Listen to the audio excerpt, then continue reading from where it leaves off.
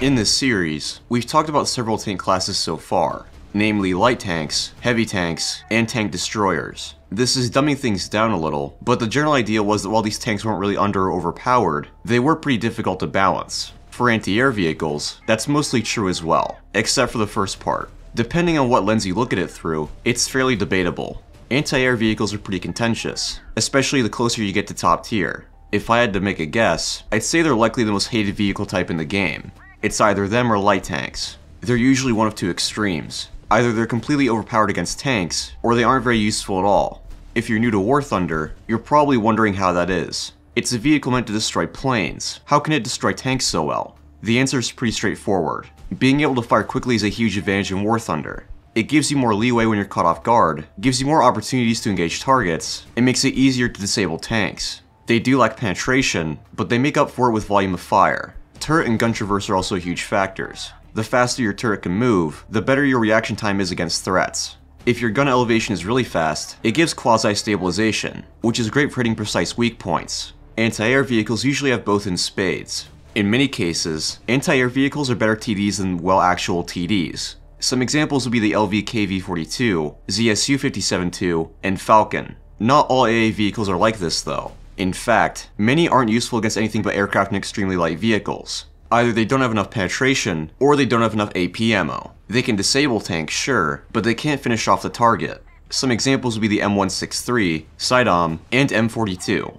But isn't that how anti-air vehicles should be? No one vehicle should be a master of all trades. The crux of the issue is boredom. There are two scenarios in which someone will use an anti-air vehicle. Either they spawned it at the start of the match, or they spawn it after they die, usually to an aircraft. In either case, things can get pretty boring if there's no aircraft to shoot at, or if you can't kill any tanks. You can try to cap points, but if you can't kill tanks you can't contest them. You die as soon as someone shows up. This is the balancing conundrum Gaijin faces. There is a very fine line between shredding tanks and being food for them. In the latter case, no one will want to spawn them unless aircraft are already in the air, and at that point, they've usually already killed a few people. By allowing anti-air vehicles to kill tanks, you not only increase their effectiveness against aircraft, but you also keep them from being dead weight otherwise. But as stated, they can be extremely powerful against tanks, even if their penetration isn't great. Performance can vary wildly from match to match. Whether an anti-air vehicle stomps or not can come down to BR, obviously, team composition, and of course the map. You're probably not going to be getting quad feeds on Red Desert. I say this after getting one on Fire Arc. But hey, like I said, it is very inconsistent.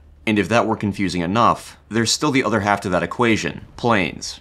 Balancing anti-air against planes is generally a bit more, I don't know, difficult? I'm not sure if that's the right word because, you know, it's not super difficult to kill a plane as long as you're hitting it. So instead of things like penetration and damage being extremely important, you're now looking at stats like muzzle velocity, turret traverse, and max elevation. And of course when you get towards top tier, things get really messy. Then you're looking at radar, missiles, and proximity ammunition. When it comes to where radar and missile AA should be placed, there is an endless fight going on. Personally, I think they're fine as they are right now, but if spawn point costs for casts are increased, then I would say sure, make SPAA cost more too, or put them a little higher BR-wise. Helicopters and planes are simply too easy to spawn right now. They should be something that can turn the tide of a battle, but is really difficult to spawn.